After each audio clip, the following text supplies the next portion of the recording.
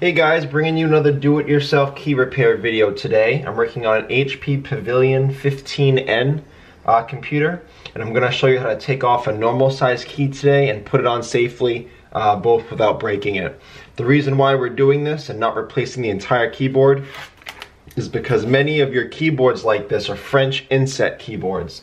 They're held on by little plastic rivets and not screws. So I cannot just remove this, insert a new keyboard, and seal it up nice and tight. I have to snap all these off, in effect breaking it, so the next keyboard that goes down, when you put this metal piece over it, it's not very secure, it's loose. Some people resort to putting electrical tape all over it to hold it down, but it's not an ideal repair. That's why when you lose a key or one breaks, I prefer to replace keys as much as possible on these kind of keyboards versus the actual keyboard. If you can't find them loose for sale online, look for a used keyboard and buy that. Then you can take a key off of that and put it onto yours. So I'm going to show you how to take one off safely. Today I'm working on these normal size keys. If you want to see a larger key like enter, space, or shift, check the video link below in the description to see how to do one of those. But I'll show you now how to take off one of these normal size keys. So I'm going to take my flathead screwdriver and I'm going to place it in between the keycap, which is this top part, and the retainer clip, which is underneath. And the idea here is for me to hold down the retainer clip while I peel off the keycap so that the clip doesn't bend and break when I'm taking this off. So I'll show you what it looks like under there after I get it off.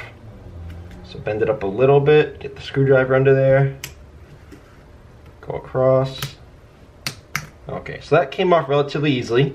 And as you can see, my flathead screwdriver is holding down this black clip, and I fortunately missed the rubber spring component in the center. That's only held on by glue. Very hard to get that back down if you rip that up, so be careful with that. The retainer clip is going to, in most models, will look like this. It's a two-part retainer clip, one outside plastic component, one inside, and they fit together by two little plastic pins inside towards the middle on each side. They're held down by 4 metal pins near each corner. In some models, some smaller models, there'll just be one metal pin in the center on one side. But this is generally how you're going to see it laid out. Some clips are black, some are white, some can be clear-ish. So the way to get this up is you're going to look at the pins nearest the edges. So in my case, it's these two on top are closest to the edge. And I'm going to get this off by taking my fingernail and pressing up as much as I can. Try to get as much wiggle room as I can while I slowly and gently pry the plastic out from under the metal.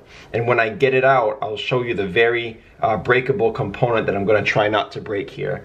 So this is probably where you're going to break it if you do break it in this process, so be very careful here. So just going to push up. Get that up there. Okay. So luckily that came up without too much trouble. I'll move this up so you can see the clip. So right here, if you see this little plastic pin here and this little plastic pin here, that's what I was trying not to break. These are extremely thin, extremely delicate, and they're wedged underneath that metal pin. So the idea is to get these out from under the metal pin. If you just put your screwdriver in there and push up, these will snap right off. And then your retainer clip won't sit securely down, in which case when your key snaps onto it, it'll keep falling off. So that's your most important step probably there, is to not break those when you're taking this off. If these come undone in this process, mine stayed together. If they come undone, you can just put them back together. You're going to see 2 plastic pins on either side of the inner clip that look kind of like these. They fit into holes on the outer clip. Again, be very careful not to break those, just like these.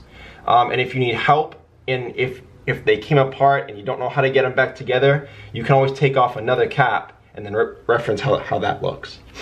So in order to put this back on, I took the top off first.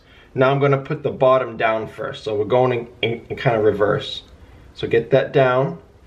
I put the bottom in first and slid it underneath its metal clips. And then I've made sure this whole part is relatively centered. Once you get this in somewhat of this position, all you should have to do is push down on either corner and snap it in.